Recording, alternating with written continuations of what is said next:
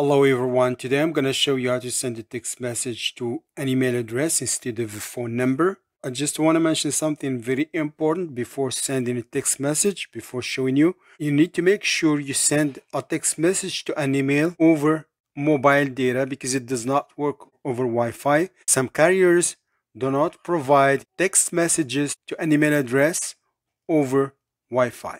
So if it does not work for you over Wi-Fi, you need to enable mobile data.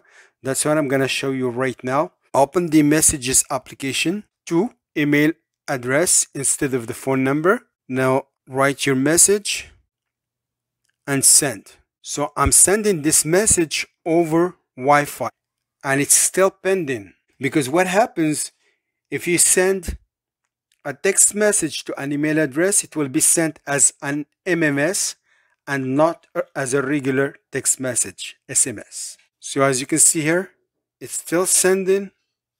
So I'm gonna go now to my phone settings. I'm gonna enable mobile data and you will see the difference. It's already sent. I have received it in my computer just right now.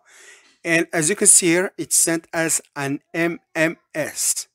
As I said, it will be sent as an MMS and not as a regular text message, because I'm sending this text message to an email and not a phone number. If you send the same text message to a phone number, it will be sent this time as a regular text message, SMS. But if you're sending it to an email, it will be sent as an MMS. That's why you need to enable mobile data to be able to send text messages to an email. The person who's gonna receive your message to their email will see an email address, your phone number at carriersname.com, something like that.